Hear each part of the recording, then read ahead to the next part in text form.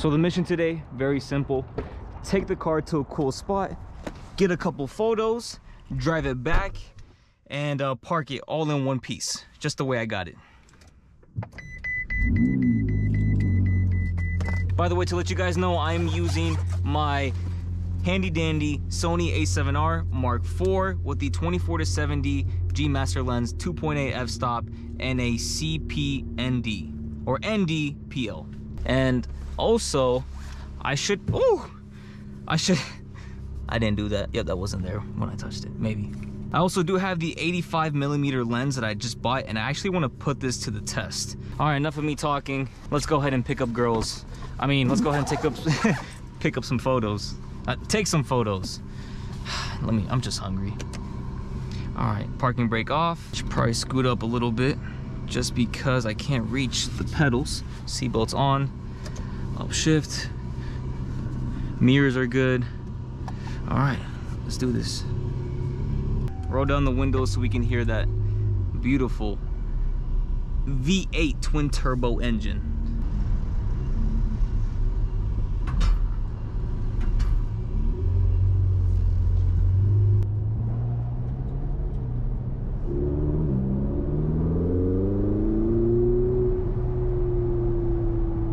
Let's put it on some paddle shifters.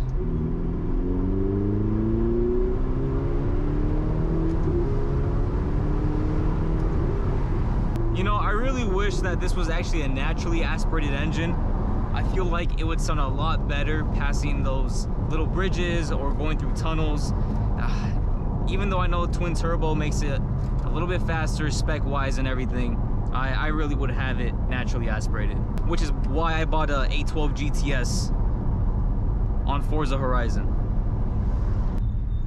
Oh, don't tell me it's the brakes making that noise.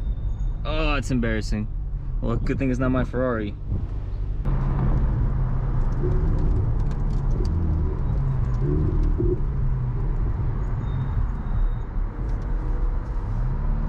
Awesome. All right. If I just angle it a little more up here. All right, wheels turn all the way. All right.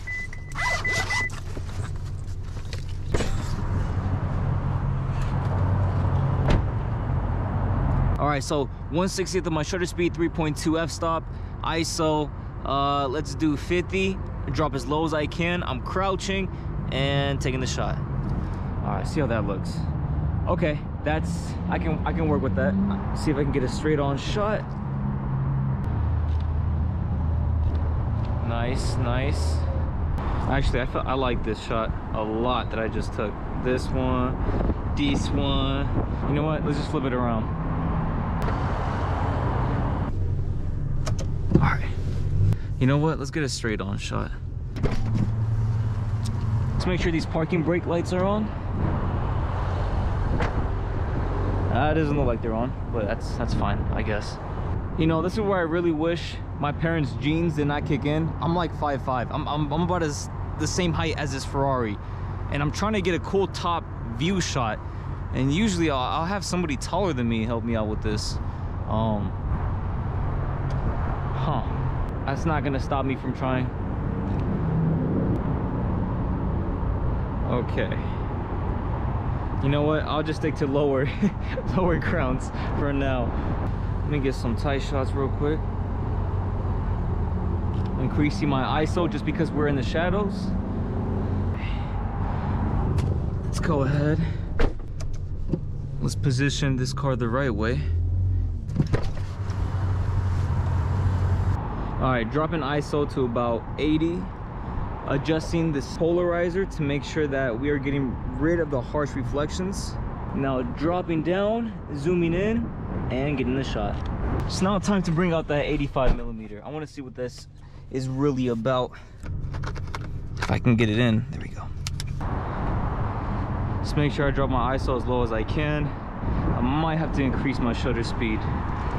Oh yeah, this is about to be crazy. Because I'm using an 85mm lens, I'm gonna need to take like 100 steps back. Okay, maybe that was too many steps. I'm gonna have to get a little closer. Oh wow. See if I can go ahead and bring this around one more time and use that 85 millimeter lens. All right, let's go ahead and adjust the CP, drop as low as we can, and take the shot. Yep. Wow. Let me get a little bit closer. Yeah, this one's it. Nice. I think we're good with our shots in this location. So that wraps up for today's shoot. That went out amazing. Like, I did not expect for the sun. It's hitting right now. I don't know if you can see that glare, but the sun glare kicked in and it was just... So now let's go ahead, let's go to the editing process and see what we can do to these photos. So now we are in the editing process of this video. To give a background, I'm using Lightroom Classic, and I'm also going to be using the Velv Auto preset packs that are available in the description down below if you guys want to go ahead and use exactly what I'm using when it comes to selecting moods and presets. So as I went through the Velv Auto presets, I opened up the bonus preset pack, and there's actually like that's probably my favorite one, and the reason for that is because you get these variety of colors. You get like this futuristic look. It's just a whole bunch. Like if I were to just scroll through each one right now: Blue Moon, Dark Vibes, Fire Orange, Futuristic Mood, which by the way, brand new by the way. Did I mention it was brand new? Night Fuzz, Sunset Vibe, White Fuzz, not that White Fuzz, and Yellow Forest. So you have now 8 total presets to choose from, and it all gives a different hit. None of it looks the same. But the one I like the most is Futuristic Mood. So I'm gonna go ahead and select that. Now the car seems too dark, the background seems too blown out, so there's a little tweaks we have to do to make this photo look a little more decent. First thing first, I'm gonna go ahead and make sure that the program selects the car. That way we can go ahead and separate the tone and kind of the exposure of our subject from the background. And I'm gonna do that by selecting this icon, pressing select subject, let the program kind of autofill where the subject's at, and I'm gonna go ahead and press O to get rid of that red overlay. I'm gonna increase the shadows to about 40, and I'm gonna increase exposure to about 0.10.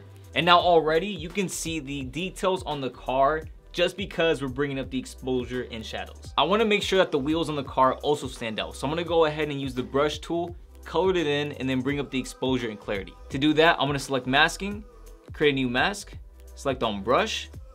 I'm gonna go ahead and just draw right over the wheels. And I can zoom in just to make sure I'm not getting anything else. Now, if you start to highlight anything more of the wheels, let's just say you highlight like the car or the foreground and you don't wanna do that, you can either press Command Z to start all over, or you can hold down the Option key and it'll start erasing. So all you gotta do is just, while you're holding down the Option key, use your mouse pad or your clicker and start erasing what you mistakenly colored in. Now I'm gonna go ahead and bring up exposure to about 0.40 and then clarity to about 25. Now, if you look at the before and after, you can see that's a huge difference, but we're not done yet. The background is still a little blown out, and we're gonna go ahead and fix that in just a couple steps.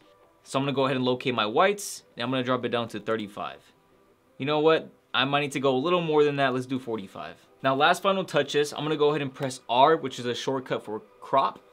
I was gonna say, that's not what I wanted to say. Anyways, I'm gonna go ahead and set it to 4:5. That way it's the right sizing for the Instagram portrait post. I'm gonna go ahead and do that by selecting original, click 4:5, and I'm just gonna eyeball getting the car right in the middle. So after moving it back and forth, I came to the conclusion that I'd rather just have it closer to that first line of the lower thirds. That way you can see the long buildings in the background. Now, one more thing before we finish, I'm gonna go ahead and add a linear gradient over the shadow that we have, so it kind of emphasizes the shadow more and gives it a cooler look. You'll see what I'm about to do right here. So I'm gonna go ahead and select create mask, select linear gradient, and then drag it over where the shadow is being presented, and make sure we subtract from the subject. Then I'm going to decrease exposure to about, let's just say, -0.85. Here's the before and after. Wow. Now let's go ahead and use this exact same copy and paste it onto one of the rear shots that we took on the camera. I'm gonna do that by pressing Command C, press enter, and then going to the rear end shot of the car, and then pressing Command V to paste it. Now that we pasted it, we see the exact same problems we're running into, which is the car looks a little too dark and the background's a little too blown out. So we gotta go ahead and touch that up. Now, first thing first, I'm gonna go ahead and make sure the subject is selected, and I'm gonna increase shadows to about 15. Now, while that's happening, I'm gonna go ahead and decrease the exposure to 1 instead of 1.10, and make sure that the shadow is set to 80. I want to make sure that the wheels are also being highlighted in this photo, so I'm going to do the exact same thing with the brush, increasing the exposure and clarity. Selecting this icon, create new mask, brush, zooming in onto the wheels, and coloring it in. I'm going to go ahead and increase exposure to about 40 and increase clarity to 25. Now because the highlights look a little more blown out, I'm going to drop our whites to -65.